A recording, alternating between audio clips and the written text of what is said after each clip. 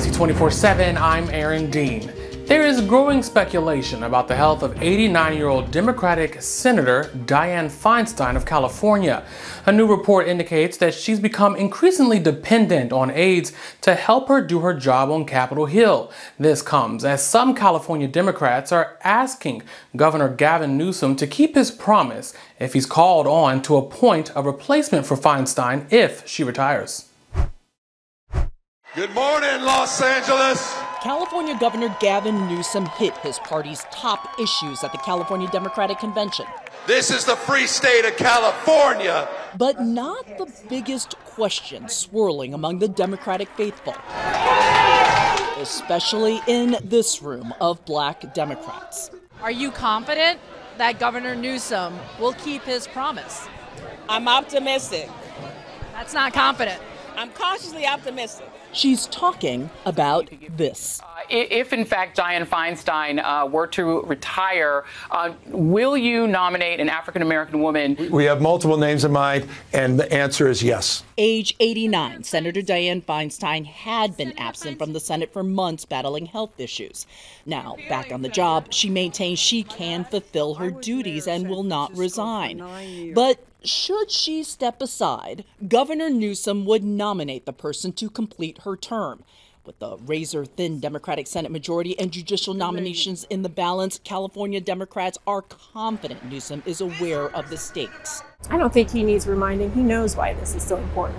Kimberly Ellis is one of a powerful group of black Democrats openly lobbying for Newsom to keep his word. Black women are the margin of victory. We get it done. We believe that Gavin Newsom will keep his promise to fill that seat with a black woman. The only question is which black woman. And from our perspective, it's Barbara or bust. Congresswoman Barbara Lee, who has been in Congress since the late 90s. She is already running for Feinstein's Senate seat in the 2024 election. Should you be that black woman? Well, let me say, I'm focused on this campaign, and I'm not going to get involved in his process. He made a commitment, and I am running to win this campaign. How important is it for a black woman to sit in the Senate? Representation matters. When you look at the fact that there's not a voice in the Senate who represents our diversity, it's outrageous. Y'all want this picture? But choosing Lee isn't a simple choice for Newsom. It would mean elevating her above two rivals in the Senate race. And we're going to be friends during the campaign. That's right. That's Congressman Adam Schiff. He's also running for the same Senate seat, the lead prosecutor in Donald Trump's first impeachment trial, backed by former House Speaker Nancy Pelosi. My father gave me some very good advice, which is focus on the things you can control, not the things you can't. So I'm focused on running my race. And I do think that ultimately voters want to decide this race. And they want that choice to make. And I think they will have that choice. Congresswoman Katie Porter, beloved by the progressive base, is also running for the Senate seat. How much does that tip the scales if he selects representatively? I assume that Governor Newsom will keep his promise, but I can't speak for him or what he's thinking about. For me, this campaign is not about the past, it's about the future. It's not just about the next 6 months, it's about the next 6 years, the next 60 years for California. A Newsom advisor tells CNN this is a politically fraught choice he would like to avoid. His supporters say it would present a tough decision that could test Newsom's own standing within the party. I know the governor has his mind on the future himself, and people have long memories as to whether or not they can trust someone to support, shall we say, promises that they made. We're proud to be here as Democrats. 9 people were shot, including a 1-year-old child, during an altercation over Memorial Day weekend. It was between two groups near a busy area of the beach in Hollywood, Florida. Police have detained at least one person of interest, but are still searching for an additional suspect who was described as wearing a black short-sleeved shirt and camel shorts. The Memorial Day weekend shooting was part of at least 262 mass shootings in the U.S. so far this year. That's according to the Gun Violence Archive. The victims are said to be in stable condition and range in age from 1 to 65. The Texas Crown Act has been signed into law by Governor Greg Abbott. The Crown Act, which stands for Creating a Respectful and Open World for Natural Hair, prohibits discrimination on the basis of hair texture or protective hairstyle associated with race. Representative Retta Bowers, the author of the bill, said that it will improve the lives of countless Texans. Also known as House Bill 567, the Crown Act was successfully voted on in the Texas Senate with a vote of 29-1 and in the Texas House with a vote of 143-5. The bill will now go into effect September 1st.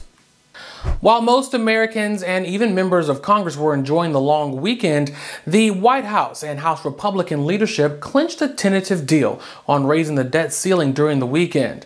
The agreement suspends the nation's borrowing limit for 2 years, which will allow the debt to grow beyond the ceiling. The Advocate Channel takes a deeper look. First came the deal, now comes the sale. We always expected that there would be certain pockets of opposition to this deal, but overall it's a good deal, it's a fair deal, and we're confident that it will get to the president's desk. And it may not be easy for President Biden to convince some Democrats. Many of us right now are very angry that we have been held hostage, that we find ourselves in this situation. And House Speaker Kevin McCarthy to persuade some Republicans. Not one Republican should vote for this deal. It is a bad deal. Biden and McCarthy reached a tentative deal Saturday to suspend the nation's debt ceiling and cap non-defense spending for 2 years. Hardline conservatives say it doesn't cut spending enough and want it stopped. It's time to go back to the drawing table. It's time for us to say no. Some lawmakers say their dissatisfaction with some parts of the bill is outweighed by the potential consequences. When we look at the prospect of a first ever default in American history that would truly be a catastrophic event. House Republican leaders want to put the plan to a floor vote Wednesday. The deal, in its legislative form, needs to pass both chambers of Congress and reach President Biden's desk by next Monday, June 5th, the day the Treasury Department now says the government will run out of money to pay all its bills. The CDC reports cases of what's known as HMPV rose 36% higher than average this spring. Medical professionals say that HMPV is tricky to diagnose. It has the same symptoms as influenza and COVID-19. Researchers say that it's impacting young children and seniors. There's no vaccine or antiviral drugs to treat it. Instead, doctors are caring for seriously ill people by tending to their symptoms. It's estimated that 1/4 of all adults in the U.S. have non-alcoholic fatty liver disease, and many don't know that they have it. The Advocate Channel has more on who's at risk and why early detection is critical. It can affect anyone of any age, including children. Non-alcoholic fatty liver disease is common but silent. Many don't know they have it. The more severe form of the disease can cause major health problems. These patients are at increased risk of developing cancer. They're also increased risk of progressing to cirrhosis and even require a liver transplant to be able to treat this. Dr. Blanca Liziola Mayo with Mayo Clinic says this disease is more common in those who are obese, and people who have metabolic syndrome are at increased risk. That means the patient has 3 or more medical problems linked to obesity, like high blood pressure, high blood sugar levels, or high triglycerides. I think the most important thing to remember about non-alcoholic fatty liver disease, or NAFLD, is that it's reversible. Which is why early detection is key. Mayo says those with 2 or more risk factors should be screened. The condition tends to run in families, and Hispanic Americans are disproportionately affected. She says the disease is also showing up in a growing number of children. Treatment includes being healthier. I see it as a team approach where all the family needs to really work on this in lifestyle modifications and making sure that we follow a healthy diet and remain as active as possible.